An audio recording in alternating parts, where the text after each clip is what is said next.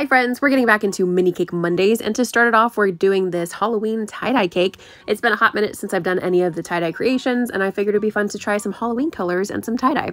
So this is a little mini cake, and I use an acetate sheet and put some buttercream on it, and then of course put some buttercream on the top. Once everything is nice and solid, we can remove our acetate sheet and our little piece of parchment paper that we stuck on top, and then we're using a type of scribe tool to kind of make our markings in it, and then we're going to add some orange buttercream, and then try and kind of get it in the little grooves that we just created, and then we need to make sure it's nice and cold before we start to scrape off anything. So we stick it in the fridge or in the freezer, and then once it's nice and set, then we can scrape it off. I didn't go deep enough, which is why once I scraped off the buttercream, you don't really see the orange on the front. However, I decided to pop on some little cute pumpkins to finish it off, and I think it's really cute. What do you guys think? Let me know in the comments. Also, let me know what other kind of designs you'd love to see for Mini Cake Monday.